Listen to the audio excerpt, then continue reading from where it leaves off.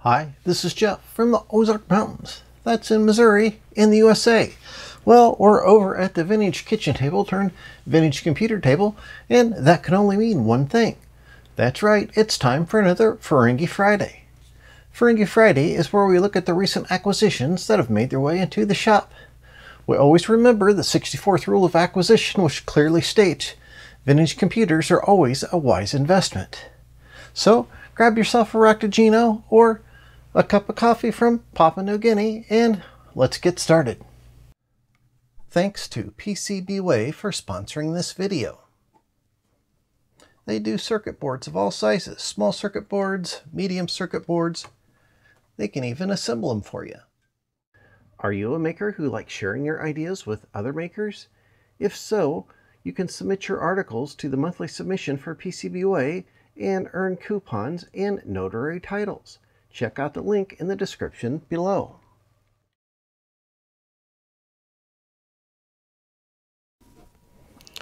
Got a very large box in the other day, and I'm very excited about it. And I've waited all this time, so I had time to film it.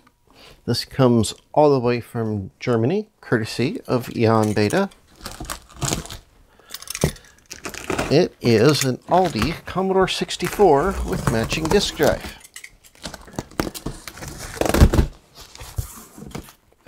He did a wonderful job packaging it. It was rather humorous watching the tracking on this. The U.S. Post Office kept sending it to a military base, to the post office there, Fort Leonard Wood, which is about 20 miles from here, instead of sending it to the town where I live.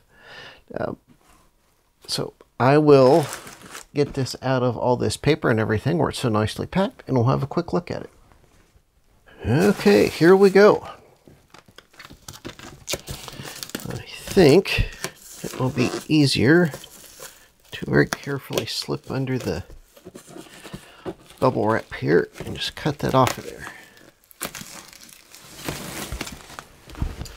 Got the matching 1541 floppy drive. Jan says this does not work, but it comes complete with the box. And that looks pretty much, you know, like the standard US version box did. However,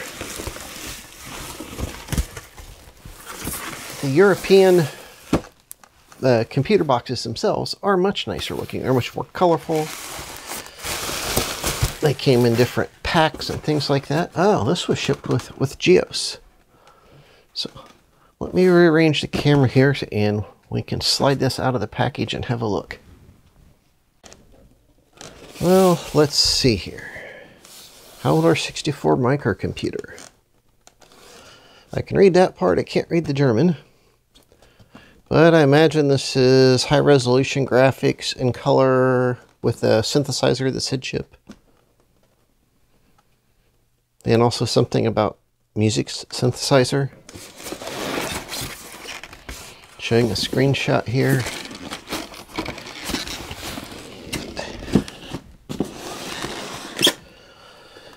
On the back, it talks about all the stuff you can plug into it. The printer, data set, modem, disk drive, different audio-visual things you can plug into it. Steck module, module for extension connection, so, you know, expansion cartridges.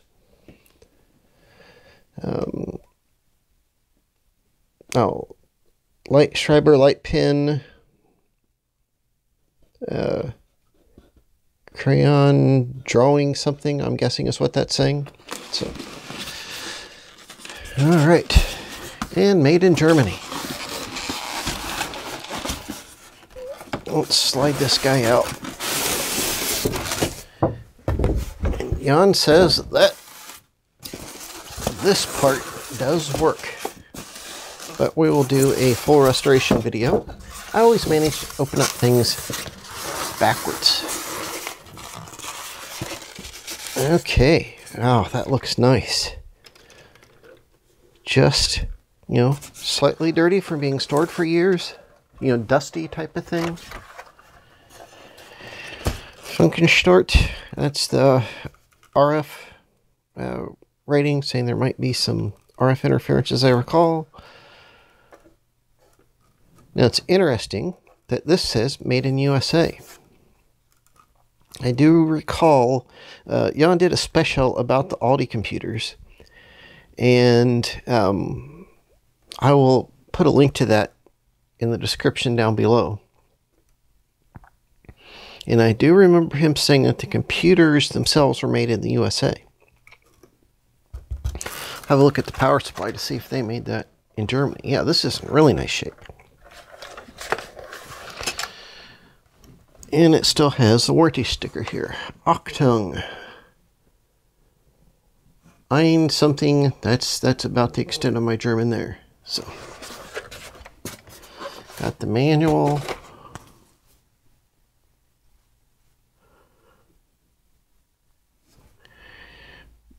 Biden Schanbock. I don't know. Book.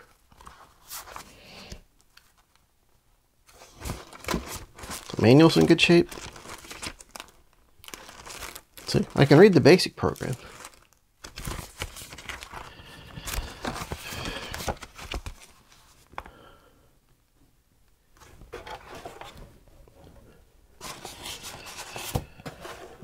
And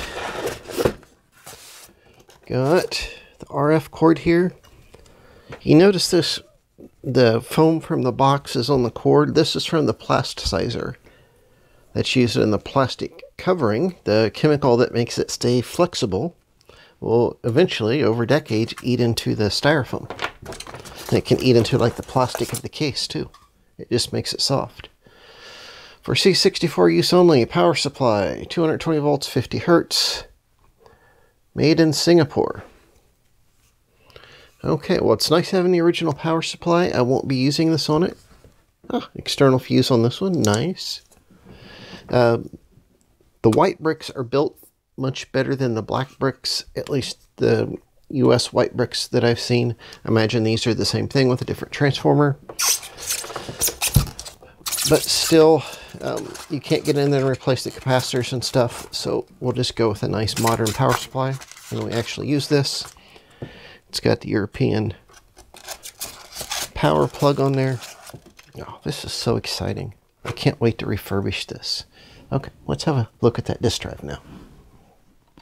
Okay, we've got our floppy drive box.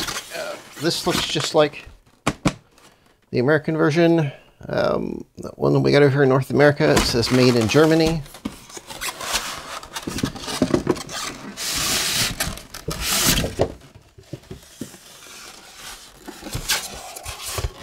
Got the Chicken Lips logo on there. And oh yeah, I forgot. He did mention this came with Dolphin DOS, which was like a speed loading thing that was popular in Germany. I don't recall hearing about it in the United States until quite recently when Sven Peterson talked about it and reproduced part of the boards. Okay, so this disk drive has been modified with Dolphin DOS. I think there's an add-on board in there. And, yep, 240 volts, 50 hertz. See, they snuck the cable out the side there. And I think there's a different kernel in the computer then too. Ah, disk in there. There's a travel protector, nice. Okay, it still has the warranty sticker on the drive as well. Yeah, there's even the sleeve for the disc in there. The book. Ah, interestingly, this book is in English. Huh. And, oh, squeaky, the original cables. Nice. Okay, well, this will be an opportunity to get my hands actually on an Aldi C64 and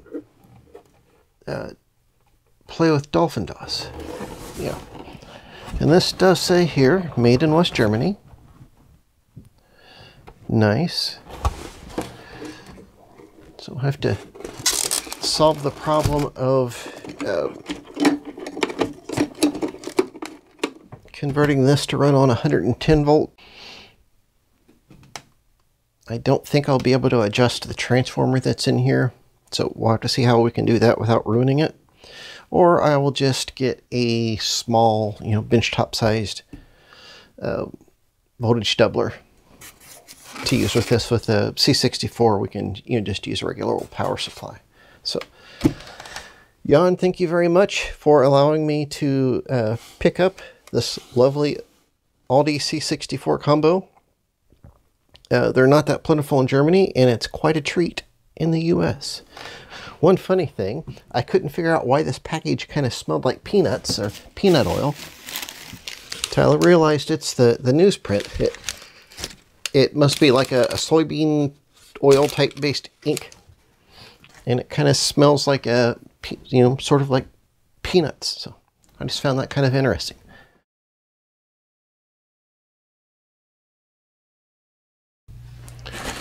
Okay. Big box here with another box inside of it.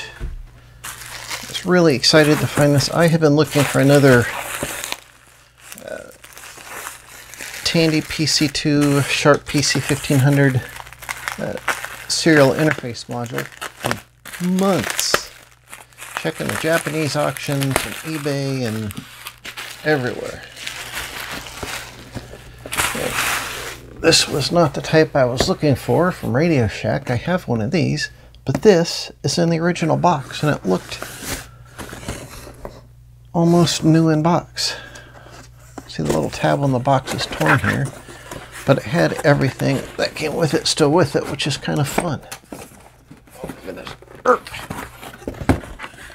How do we get this out of here? How about we do this first? What's in this side? Ooh.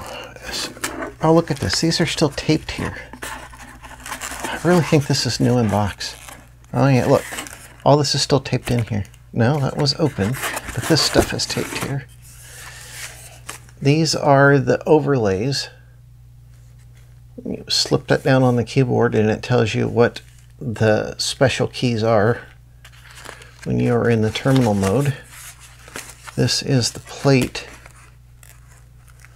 to connect it to the computer and to connect your other devices to the interface. Yeah, this is new in box. Brand new, shiny, still taped down to the cardboard. It's amazing. And that says, to use these screws, refer to the instruction manual. Wow, this is new in box. That's pretty spiffy. Since I have one of these working, I might just leave this in the box. Oh yeah. The power supply still zipped up. Look at that. Oh my gosh. A bag of accessories here. Oh, this is the power filter. It keeps the power supply from causing problems with the computer. How do you get the baggie of goodies in it or something like that? It's kind of a weird way to do it. And here is the magic box. Now this is the same as the Sharp RS-232 interface, except that it only has RS-232. The Sharp also had a parallel port. And the only difference is this end plate doesn't have that knockout. And the daughter board in here that has an inverter and the plug and some wiring that goes into the main board isn't there. Also even has the little rubber cap. Pretty nifty. Brand new and shiny. Now the battery pack in this is going to be shot. I'll have to replace it. Don't want to leave it in there to corrode things. But I already did a video about building battery packs, which, let's see, this goes like that. And that goes like that. How about that? That's amazing. I always wonder why somebody bought something like this and then it just sat around. Maybe it was a gift you know, maybe somebody got it cheap on sale. I can't quite read the sticker here, but it looks like it says 99. Or I don't know. Brand new in the box. PC-2 serial interface. Nifty, nifty, nifty. From 50 to 2400 baud. Wow. Blazing speeds. This is actually much faster transferring programs to the computer over this than by the cassette. Awesome.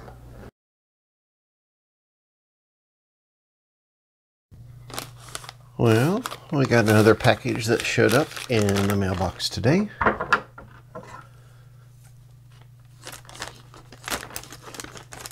And this is from eBay. As you can see, this should be a Tandy PC-5 pocket computer, which is the only one I don't have. They seem to be rather hard to find. I was talking to some of the folks on Discord Tandy server, and one fella in the UK, it took him about 18 months to find one, and about a week after asking about it on there, one popped up. And the funny thing is, it showed up on his safe search from the UK, but not mine, and it was located in the US. Go figure. So, but he gave me the heads up. I was able to make an offer and get it. And this was packed pretty good, actually.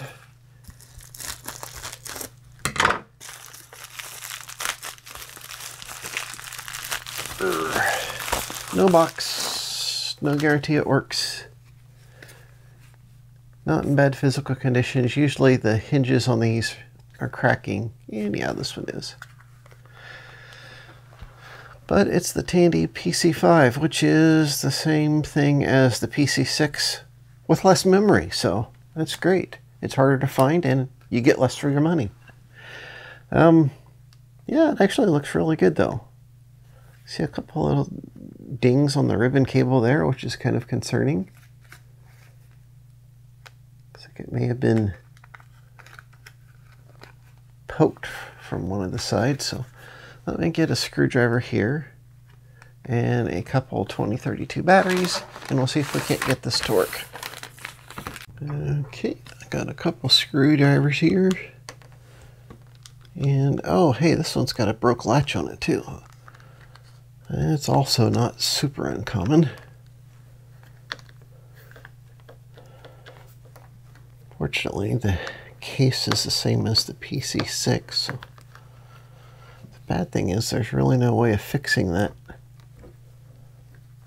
latch piece that I can think of and doing it easily. Come on, let go. Okay, there we go. Got our batteries here. This is the memory battery, which is a 2016.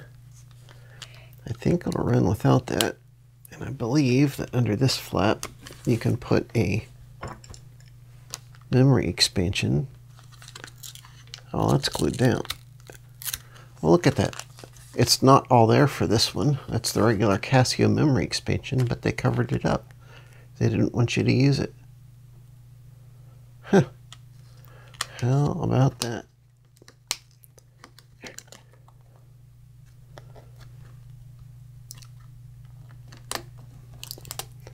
Okay, oops, wrong screwdriver there. And luckily, these guys don't usually leak. See, this one was just starting to, but I don't see any signs of it in here. Maybe slightly on this side. Oh, there's a little brown right there. So just because they don't normally leak doesn't mean they can't leak.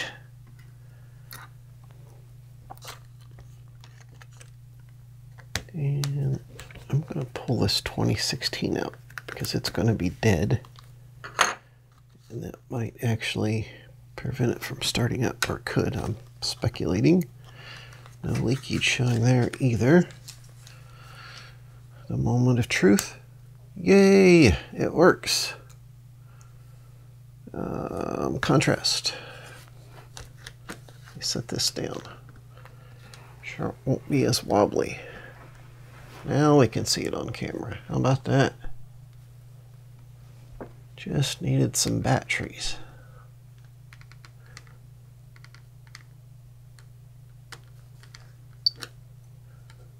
Oh, the beeper is on.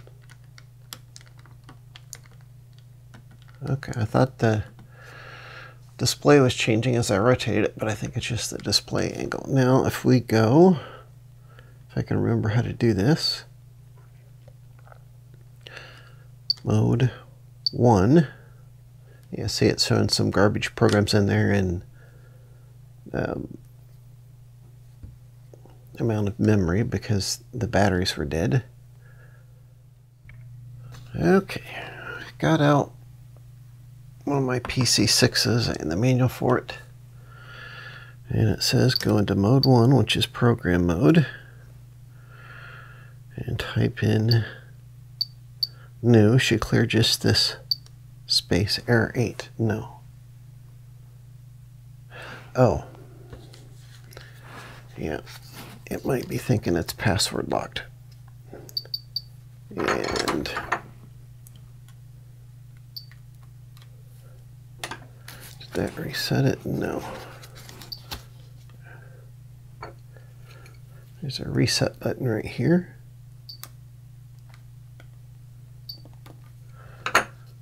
Which beeped after pressing it. Now if we go to mode 1. Aha! Okay, that was it. We just need to press the reset. And so there's about 3.5K. I don't think I have batteries left in this guy. Oh, I do. Bad Jeffrey mode. Let's see, this has 8K in it. There's something in the first 2 program slots, but so that's kind of interesting on this one. They really didn't want you adding to it. I also notice it's missing the cover, but we can print those now, can't we? Okay, so I'm going to take the batteries out of this and have a peek at this latch on the PC-6. I'm not sure how we would go about replacing this. We'd probably have to take this top cover off and trim this whole thing off here and glue another piece on, or maybe trim this broken piece flush and create a piece that glues on top of here and goes down. I kind of like that idea better because it gives you more surface area. Yeah, and that might make a 3D printable part. It would be obvious that it was, you know, repaired, but it would latch, so that might be a thing to do. And I can print a cover for that anyhow. So, got the batteries out of this thing just in the nick of time. Okay, I'm curious now. Let's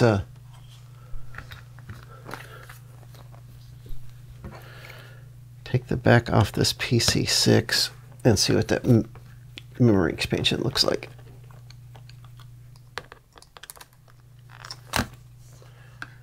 Yeah. Oh, this is a completely different style expansion. Check this out. So here's the difference between the two. Yeah. Now I'm remembering on the PC-6 they didn't use the standard funky 4-bit RAM modules they did with like the FP100 and things like that. That's what this expansion is for. Yeah, and these HD6014s, these are the funky RAM modules. You notice how these particular packages are missing one chunk of the pins, they just whacked them off there because they're not used. And only one pin on this side is used. So with the PC-5, they used the old-fashioned style RAM module. And there's really no place to put one on here because they have these two chips populated. But I bet it would still recognize it if you put one on there. Interesting. Okay. And on the PC-6, when they did these, instead of using these little modules like this, these are 1K a piece, instead of using those, they had a special chip that converted the 4-bit bus to a regular 8-bit RAM type bus. So you could use regular 8-bit RAMs, and this is the type of RAM module that they used on the later Casios. I actually built one of these for a different Casio, which I'll have a video on shortly, and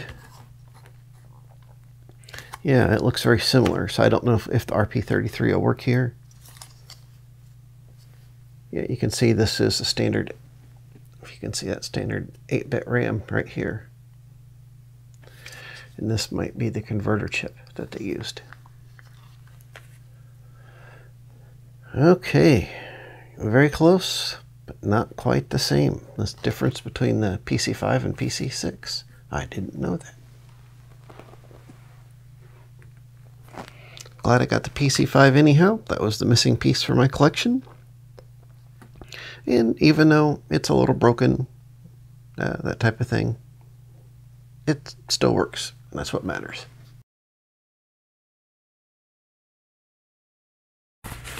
Let's see what we got here.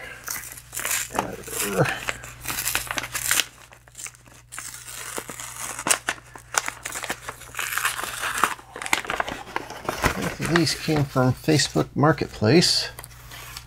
I had several of these when I was a kid. These are output by Radio Shack. And it was all sorts of different things, you know, just like a nerdy comic book, you know, featuring a lot of the childhood propaganda topics at that time.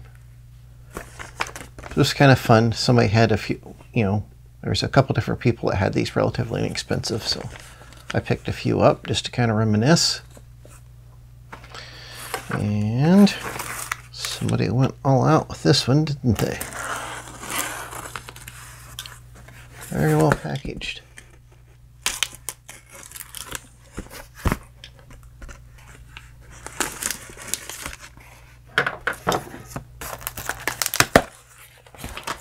Yeah, look at that. Even in a plastic. Wow, that is like new. I think I'm going to leave that in a plastic bag. Oh yeah, see here? Recycling. Yep, I think I'll keep that right in that plastic for now because that is like brand new. Very nifty. Yep, when I was young, we could afford the comic books about computers and such, but not the computers themselves, although this is showing a Tandy 1000, sir. This is later than the ones I had. I'm not sure about this one.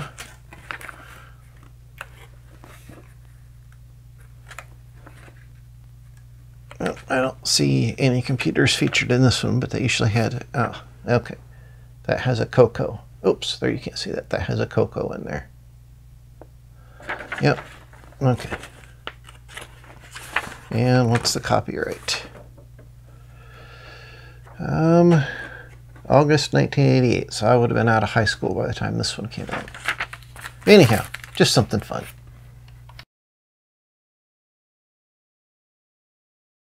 Well, I hope you enjoyed that. It was a lot of fun opening up all that stuff and having a look at it and kind of comparing things like the PC-5 and PC-6. Thanks again to Jan Beta for making me a good deal on that Aldi C64 and the matching disk drive. That's quite a treat to have here in the USA.